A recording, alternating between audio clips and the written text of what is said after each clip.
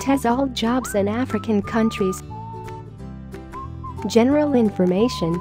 African countries which might tempt the adventurous TEFL teacher include Tunisia, Cameroon, Senegal, South Africa, and Tanzania. Tremendous variety is on offer in terms of climate, activities, local facilities and customs, not to mention the fantastic wildlife parks and truly stunning historical monuments. Even in the Francophone countries, where French is the official second language, amongst the younger generation there is much greater enthusiasm for English. Hence, there are plenty of opportunities for teaching. Quite unlike Europe, for those wishing to teach in a state or private school, there is not the requirement for a PGCE. You will need a TESOL qualification, and, in the case of state schools, it is worth checking whether they require an undergraduate degree and any teaching experience. There are plenty of language institutes, and they are certainly worth approaching. In the public sector one can expect large classes, with students of varying degrees of ability, and also various ages within the same class. Also, things can be a shade primitive. In some instances one can expect literally to be living in one mud hut and teaching in another. Hence, an attraction to the quaint is an asset, along with the desire for adventure. Wages will seem very low, conditions often rather primitive, but people come to Africa for the experience of a lifetime and are seldom disappointed. Visas and regulations. It is best to contact the consulate of any given country in your country of origin to inquire about work permits and what you can and cannot do under your tourist visa. Proof of IT professional qualifications, references, and CVs or resumes should be prepared, and one should be ready to make them available. With all this said, once one is off the beaten track, it is not the case that visa regulations are strictly enforced.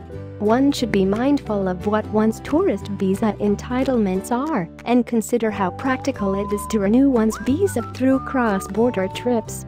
Popular destinations. Tunisia offers fabulous Roman ruins at Carthage, once the master of the Mediterranean, not to mention Roman spas still in use. Cameroon offers fantastic wildlife parks as well as beautiful deserted beaches. Mozambique has charming colonial architecture, World Heritage sites, islands and again beautiful deserted beaches. Senegal boasts its sophisticated capital, Dakar, which if you tire of you can make your way to sparsely populated beaches, or even take in some of the famous birdwatching. South Africa has a truly magnificent array of activities on offer, from going on safari to climbing mountains to getting in a cage surrounded by great white sharks. A truly remarkable country. Tanzania has its exotic capital Zanzibar and rightly famous wildlife parks to boot. Getting a job. A modicum of preparation prior to setting out will pay dividends. Think of not one country, but the continent of Africa. You may come to value mobility once you hit this part of the world. Hence, it is a very good idea to contact all of the African embassies in your country of origin, inquiring about teaching and visas, and see what you get back. You will find that you have a nice big file folder of leads and information that will vary from country of origin to country of origin, African embassy to African embassy.